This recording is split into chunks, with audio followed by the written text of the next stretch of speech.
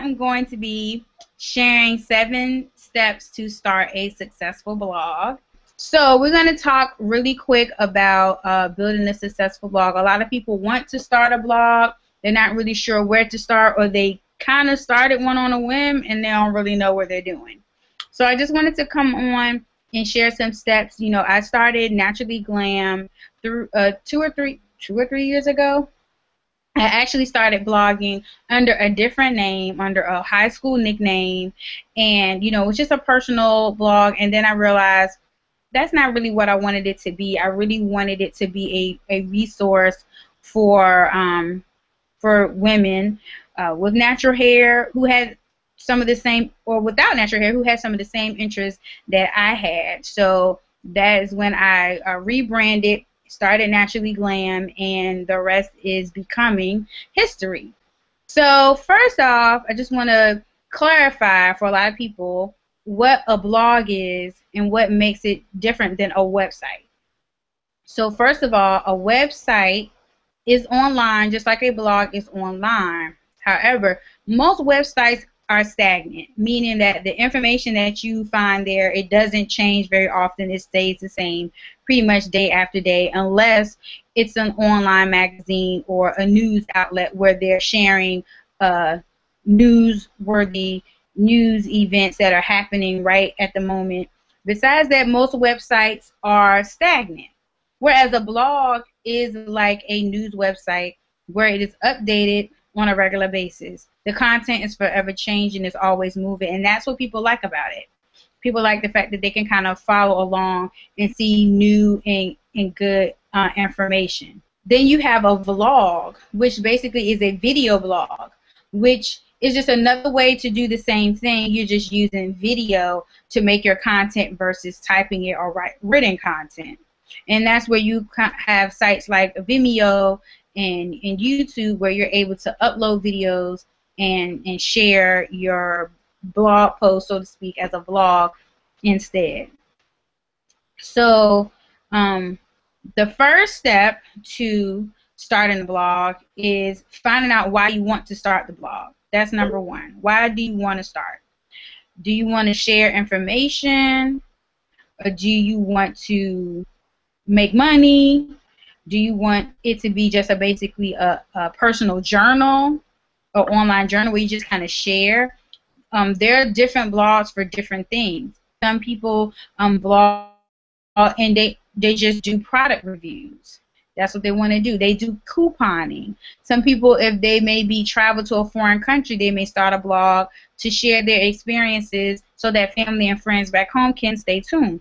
With natural hair, some people start a blog to share their natural hair journey. They just want to tell people what they're doing and the things that they're trying with their hair.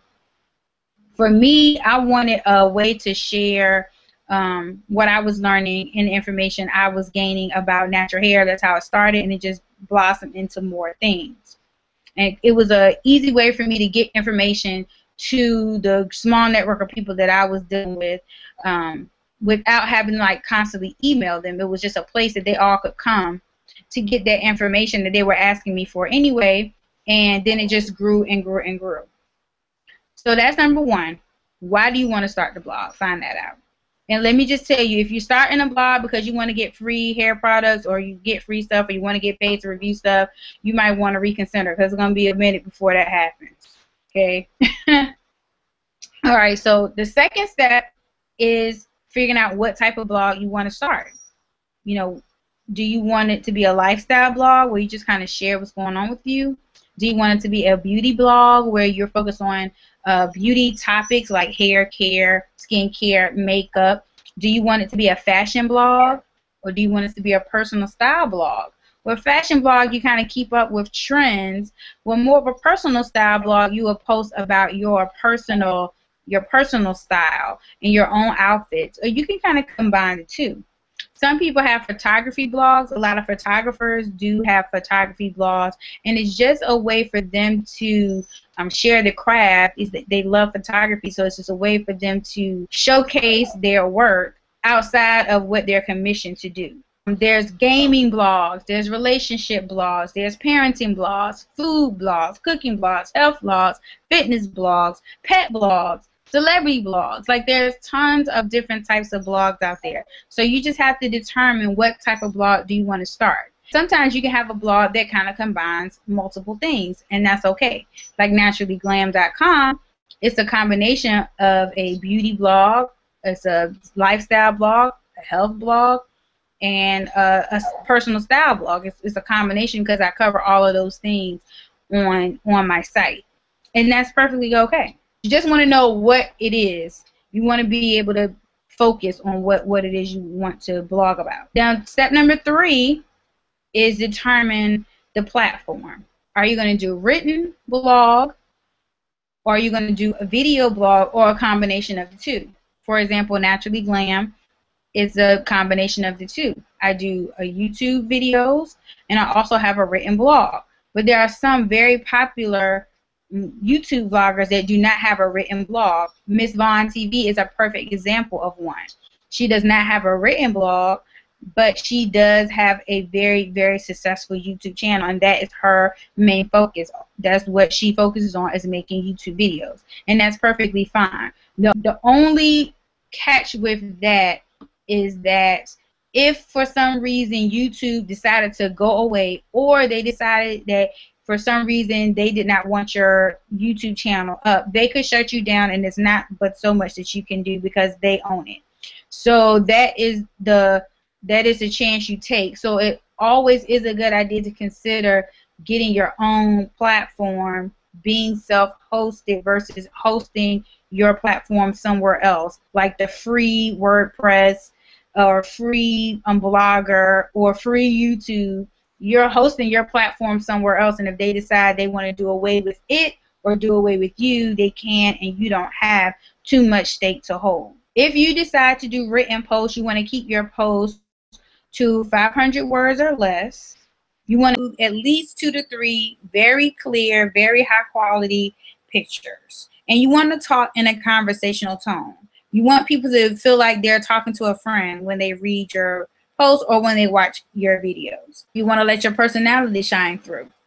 And most importantly, if you get pictures from somewhere else that you did not take yourself, you need to get permission as well as give credit.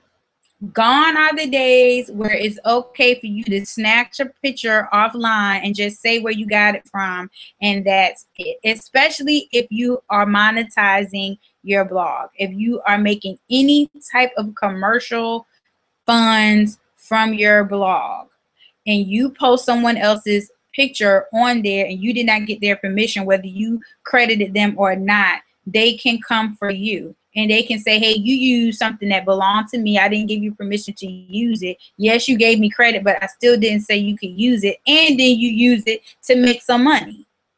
And they can come for you. And we've all seen like Michelle Fons and a few other people who are big time bloggers. They are making big money. And then that's when people start coming for them saying, hey, that's my music on your YouTube video you didn't ask me for. Hey, that's my picture on your website that you didn't ask me for. Yes, you gave me credit, but that is not enough, okay? So keep that in mind. If you are making videos, you want to make sure your video quality is the best that it can be. Now, we are talking about starting. So when you start out, you may not have a DSLR $500,000 camera, and that's okay. You do the best with what you have. More importantly than the camera, a lot of times, is the lighting. So you may have a camera that can cost a lot, but you want to try to get the best light. And honestly, the best light you can get is the light that God shines on you. It's free. You just have to come at the right time of day and you can catch it. So that is another tip. If you can't do natural lighting, invest in a decent lighting kit so you can get the best quality video that you can. Don't worry about spending a whole lot of money, you know, at the beginning. Just do the best with what you have. People will appreciate that you're doing your best. You want to try to keep your videos to 10 minutes or less when possible. Depends on what it is you're doing. If you're just talking, unless that is your core group and your audience loves to sit down and watch you rant for 30 minutes, that's great. Majority of people don't. They want to see something quick, down and dirty, especially if you are just talking. Now, if you're demonstrating something like a hairstyle, people may be willing to stick around to the end because they want to see how it turned out. So, but you still don't want your videos to be that long. Try to cut out things that may not need to be seen. Speed up the footage. You can do a lot of this with editing software. And you can use the free editing software that comes with your laptop, whether you use a Apple product or a PC. Edit your video. Try to get them as close to 10 minutes as possible. Be yourself. Let your personality shine through. Talk like you're talking to a friend. If you've never done videos before, record a few and watch them, and let a friend watch and see how good or how bad is it. You may find that maybe videos just isn't for you. So make sure you have someone watch it that's going to give you honest feedback and tell you, no, boo, that's not going to work, or say, actually, yeah, I kind of really enjoyed that, and maybe you need to do this or do that. Okay. Number 4 tip is determining how much time you can invest. People think they're just going to start a blog and, oh yeah, girl, I'm going to post 2-3 times a week. I'm posting it every day until it gets time to do it. And you realize, hold up, this takes time, especially videos. Videos take a lot of time to record and then a lot of time to edit, because like we said in step 3, you want your quality to be good. So you're going to take time to edit that video and get it down and make it high quality. And it takes a lot of time. So determine how much time you really honestly have to dedicate to it. And it's okay, whatever it is, just know it, and then make sure that you actually dedicate that time. Don't let other things get into that time. If you're going to blog for 3 hours on Sunday afternoon, like, that's what you have to do. You have to shut it down and focus on working on your blog in those 3 hours. And there's so much that you can do in that time. You can schedule posts to post later on. You can schedule social media to post later on. So it is possible to run a successful blog with just a few hours a week. It is very possible. Just commit to the time that you actually know that you have. Okay. And that lends to consistency. So once you determine how much time you have to spend, then you have to figure out how with that time you can be consistent. And by consistent, I mean you have a regular cycle of updating new content. You don't have to post every day. There's like the 80-20 rule, where 20% of your time is dedicated to posting new content, and the other 80% of the time is dedicated to advertising that content, promoting the content that you already have and not creating new content. That is so important for the new blogger. Why? Because quite frankly, when you first start, there's not that many people reading it. So if you're taking every day and you're posting new posts, but you aren't referring people to the ones you already have, you may get burnt out fast. So what you want to do is post something, post a video, and then spend your time getting people over to it, getting people to look at it, getting people to read it. That builds your audience. Then once you know you have an audience, they're asking for more content, then you can reevaluate how often you're going to give them that new content. It's all about being consistent. Like we said before, blogging is all about new content. That's what makes it different than a regular website. So you want to make sure that there's something new there. If you go to a blog and it hasn't been updated in 2 or 3 months, most people just assume that person doesn't blog anymore. Maybe they decide to stop blogging and they're not coming back. If you go to a YouTube channel and the last time they posted a video was a year ago, especially if it's a new channel, people are not coming back. Maybe for channels that have been around a long time and they have a huge following, people may wait around. An example of that is Kim A2, who is a really well-known YouTube vlogger. She stopped making videos for some time after she gave birth to her first child. Now she's back and people are still tuning in. People are still watching her videos. And she has really good content. But for most people, if you go a year and you don't upload a video, people are gone because there's so many new content creators. They're not going to sit around and wait for you to make new content. So commit to how much time you're going to spend, and then be consistent with posting. Okay. Step number 5 is to interact and collaborate. That is so key. If you're watching this today or you're watching it later, how in the world do you think I know all of these people that are on this thing? I ain't just call them up and be like, hey, I don't know you, but I want you to come participate in this. No, I've interacted with these ladies over some of them for years. I've interacted with them online. Maybe I had even met them in person at first, but interacted with, I don't think I've ever met Doris in person. I don't think I've ever met her in person, but we're able to interact online. And so then I'm able to build a relationship with her.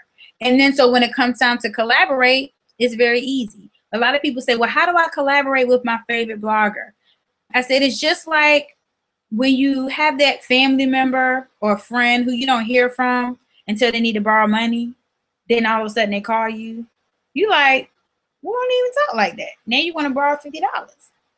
No.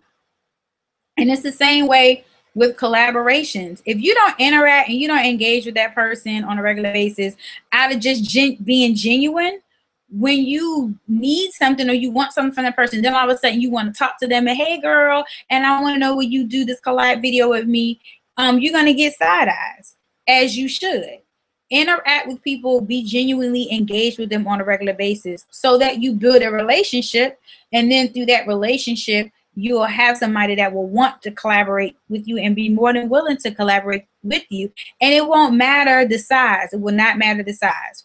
A perfect example of that is the Beauty Bee chat that you guys saw earlier.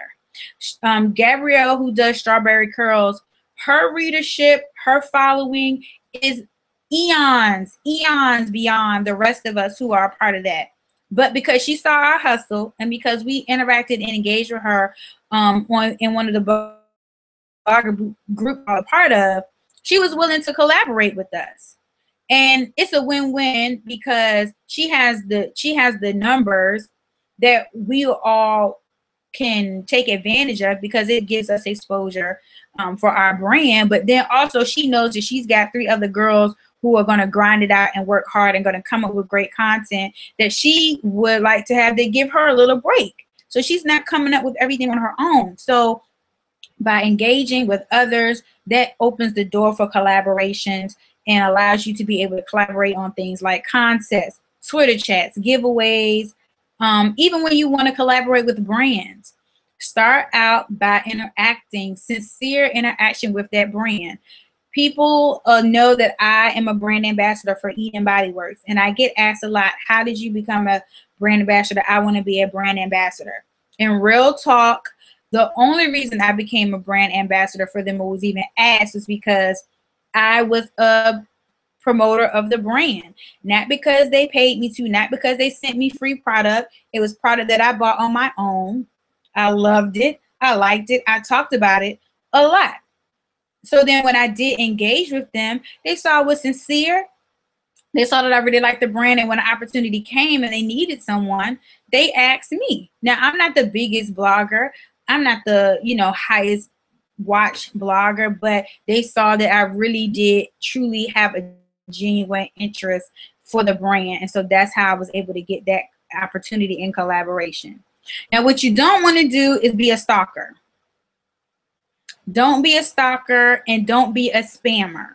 Okay. Now, what does that mean? A stalker is somebody who you just randomly and weirdly post on somebody's Twitter or the YouTube, and you're just weird. Just don't be weird. And also don't spam other people.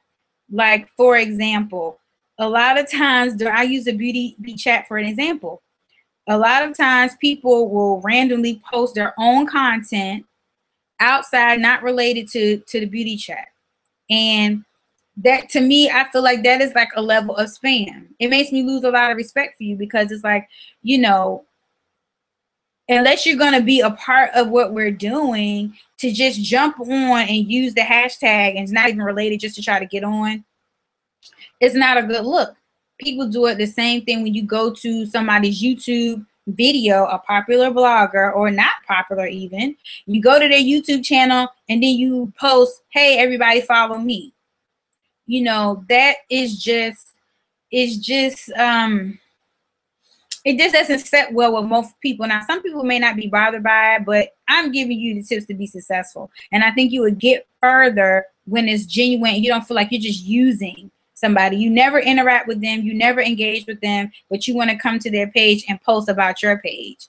Now, any of these ladies, Aaron, if they want to come to my channel and post something that they had that was related, they don't have to ask me. I don't care, because we are already engaged. It doesn't matter. But if you're not engaged with someone, to just go to their page and just randomly start posting about your page, it's just inconsiderate. It's just like if somebody invites people over to your house for a party, but they don't live there. Then they want to knock on the door and they want you to come in, let them in so they can have the party at your house. It's like, this is my house. I pay the rent here. You can't just come here and have a party, invite people in. I'm just supposed to let you in because I'm supposed to be nice and let you come to my house and bring your friends and have a party at my house and eat the food that I brought. That's not right. So it's the same thing with collaborating. Okay, step 6. Step 6 is to use the analytics. Everything has analytics. And basically what analytics do is they evaluate your site and give you some values. They tell you how many people are coming to your site. How long are they staying on your site? Are they coming and then leaving? Or are they staying? How many pages do they view on average when they visit? Are they unique visitors, or are they people that come to your site all of the time? What blog post is the most popular? What tag or what keyword is the most popular on your site? You can use the same thing with YouTube.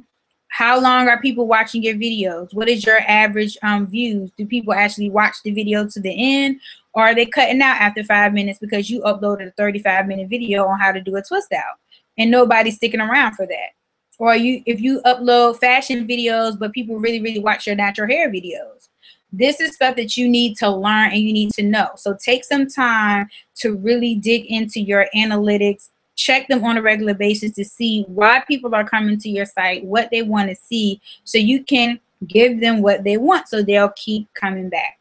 And at the same time, of course, you still put your content, what you believe in, up, but you have to be paying attention to what people are looking for and what people want, and try to give them what they want so they keep coming back. And then last, right at 4 o'clock, the last step is to use social media.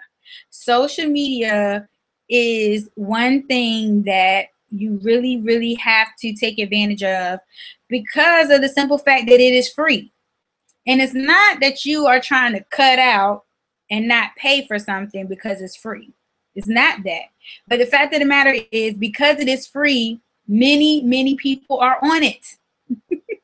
So you need to be on it because it's free, you know, and you don't have to pay for it a lot of times for a lot of the services. That a huge social media sites that you want to be a part of, Facebook and Twitter.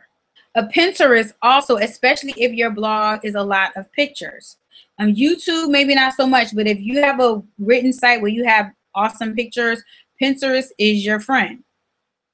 So the Instagram is also another social media platform that is really well used by bloggers. So if you want to start a blog, you want to get social media. And the best thing to do is to figure out your name for your blog and then try to capture that name on all of the social media platforms.